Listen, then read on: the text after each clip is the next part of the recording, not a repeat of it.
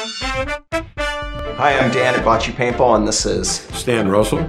And Stan was involved in paintball all throughout the 80s, starting in about the early 80s to the early 90s.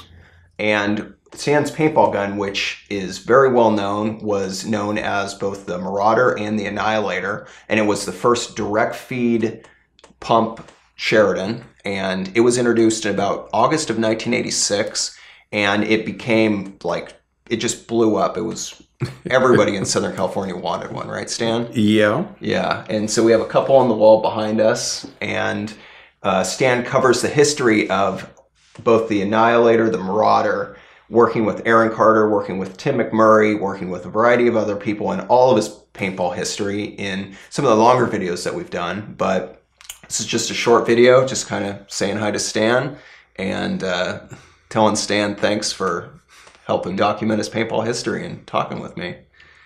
Well, you know, it took a while. It did, but I'm glad that you came out and that I got to talk to you. Yeah.